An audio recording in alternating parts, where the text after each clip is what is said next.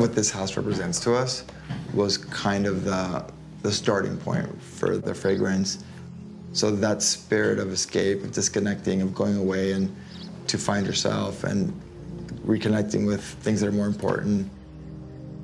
We got here and we just kind of knew it was the one. I remember driving up like the hill, remember that? And feeling it like it was so remote, like where are we? And Bob and Sue were here. The best part of our lives is that they come up here to draw and to create, and they escape New York City and they come up here, and we're here. Bob and Sue are our caretakers, and they, whatever we need, they're always there for us. And we've just become really good friends over the years. Plus the fact that we have a farm, not too many people like that, you know, the noise of the animals. The smell. Smell, and they embrace it. They love it. A couple years before we bought the house, we were looking to get out of the city when we went to go sketch our collections.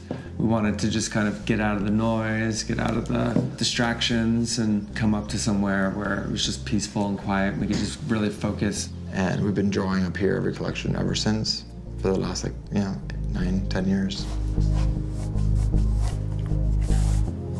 You know, fashion was never something that I thought I could do, or never thought that was like a viable career option.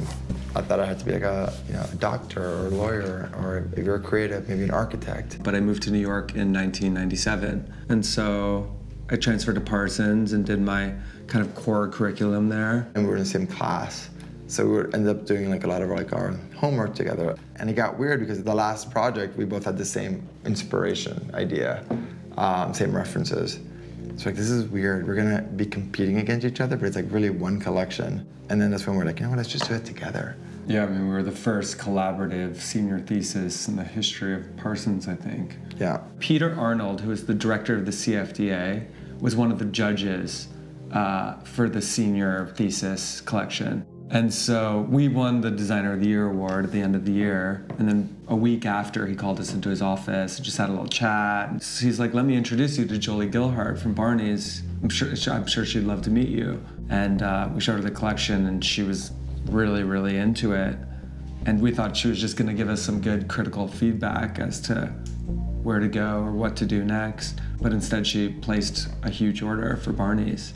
We had to figure out how to produce this. We only had 2 months to produce the whole thing. So we had to kind of scramble and come up with a name for the company. What's your mother's maiden name? It's like Proenza. What's yours? I'm like Schouler. I'm like Proenza Schouler. It's kind of weird, but maybe that could work. And we just kind of went for it. It kind of was perfect timing. We'd never planned it that way. We really like jumping around and exploring new worlds. Going into this fragrance, to be honest, we didn't really know what to expect.